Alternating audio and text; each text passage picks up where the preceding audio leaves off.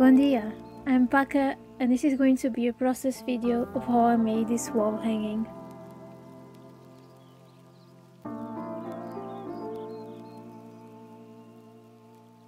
For this piece I'm only going to use a few simple supplies. Acrylic paint, a brush, 10 count interlock canvas, size 18 tapestry needle, 4-ply acrylic yarn. So for big pieces I usually have a pretty good idea of what I want them to look like, and I start by drawing them out on Procreate.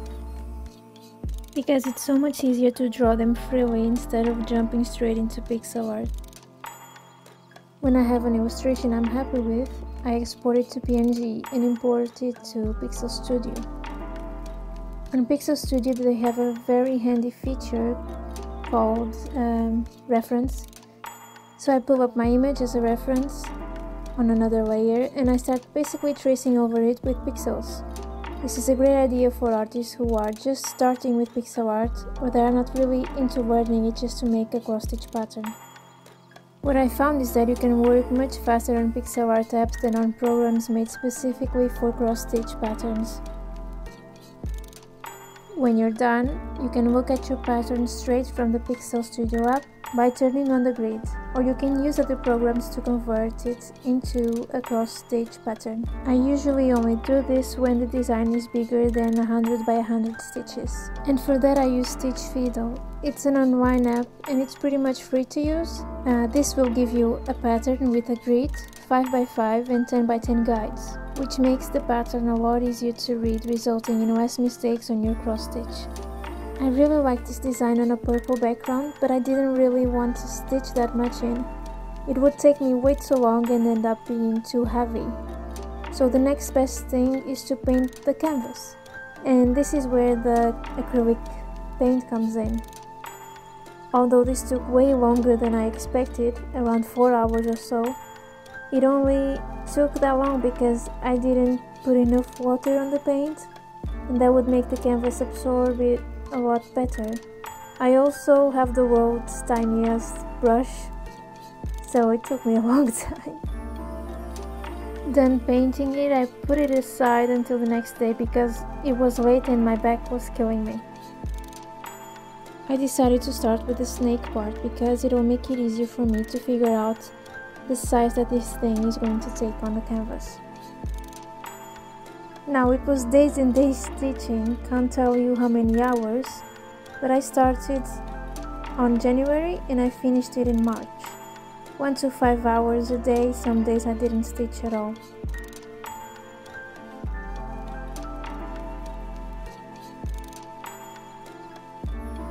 So this is day 2 of stitching. And tomorrow I have the whole day, so probably I can do 3 more of them. It's the end of day 3 of stitching. Today I did this shape, this one, and that one.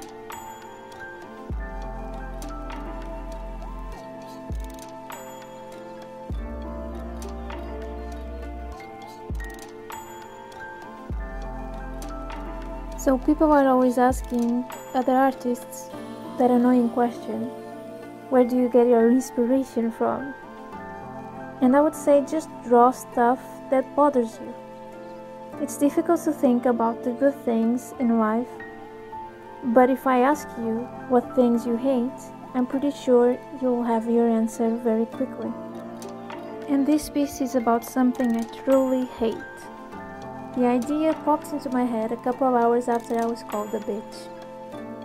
Whenever I'm walking to work at 6 AM in the morning and it's dark out, you better believe my hands are in my pockets, gripping my house keys. That is because over here people like to drink quite a lot, and it's not rare to come across drunk men, or sober even, that bother you. And I'm just always so terrified of what might happen to me. If you are a girl, I'm guessing you do the same as me. When a man starts catcalling you, you just look ahead and try to ignore it. Pretend he's not talking to you or that you can't hear him, because the alternative will be to tell him to shut the fuck up. And you know the consequences of that. After all, I'm just a woman with weak arms and short legs, and I can either run far or fast.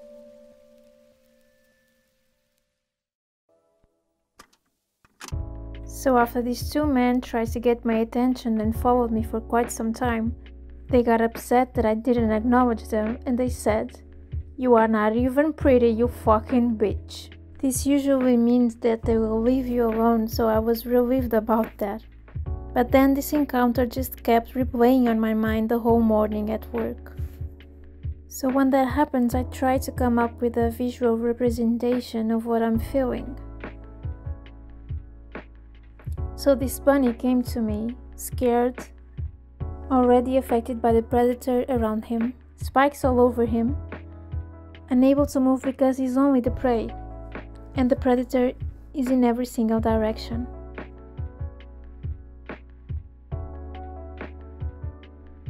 Now you might wonder why I would want this memory on my wall. Because if it's on my wall, it's not on my mind. And I just turned this ugly encounter into a beautiful piece that I can look at every day and share with you.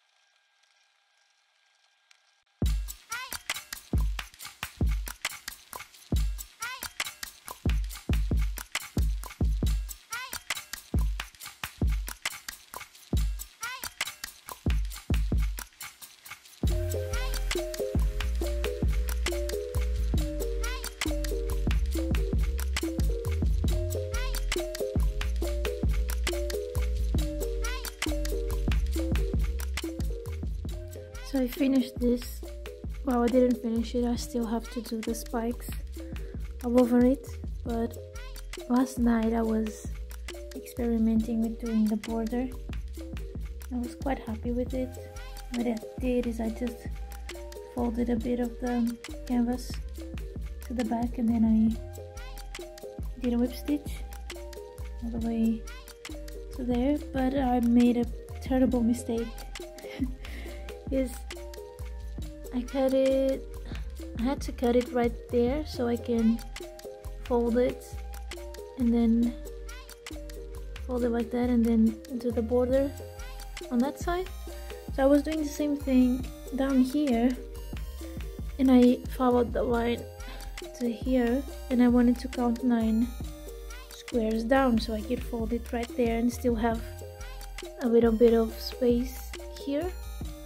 And then I was distracted and I cut right next to the right where it ends right there. So now I have to fix this somehow.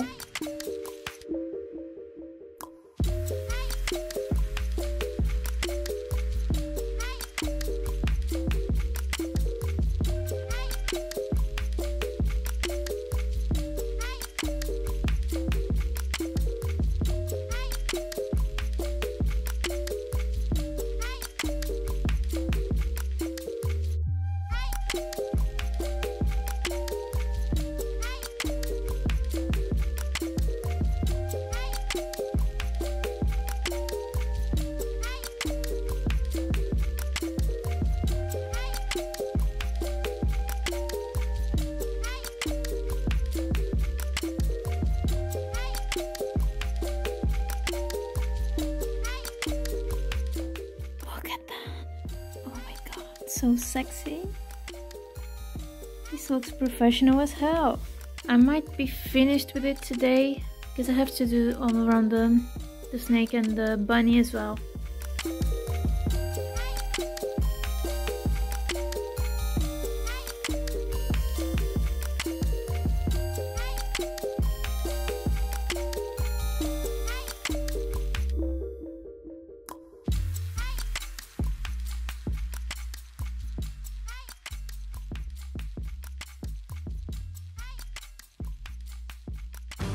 Mama said she loved me more if I had a Mercedes. Clean it up a little more, drive around and look pretty. I just got enough for the tank, got my grandma's car, white paint. Oh baby, I can take you far.